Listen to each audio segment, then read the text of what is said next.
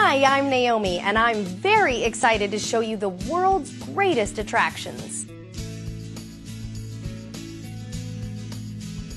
On the European side of the Bosphorus lies the Dolmabahce Palace, a former center of the Ottoman Empire in Turkey.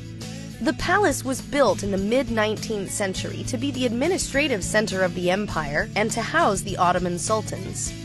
European designs such as Baroque, Rococo, and Neoclassical influenced the Ottoman architecture, providing a synthesis of style. This is among the largest palaces in the world, with the main building measuring over 45,000 square meters.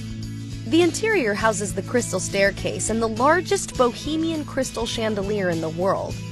This clock tower keeps correct time, unlike other house clocks, which are set to 9:05. The time of founder and first president's death.